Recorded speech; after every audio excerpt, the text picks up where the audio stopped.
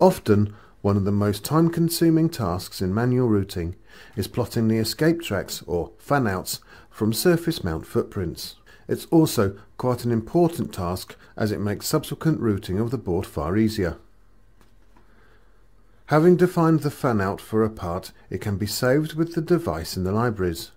To do this, first clear out any other parts inside or around the IC so that a clean tag box can be dragged around the device and fan-out. Make sure the netlist is cleared from the Tools menu. You cannot make a package on a part when the netlist is loaded. Drag a selection box around both footprint and fan-out and use the Make Package command to compile it into the libraries. Typically, you would give the part a suffix to indicate that it includes the fan-out. The device can then be reused with its pre-configured fan-out in other projects. Note that it is important to finish the schematic before placing these parts on the layout, as any unconnected fan-out tracks and vias will be automatically cleaned up when you sync the layout with the schematic.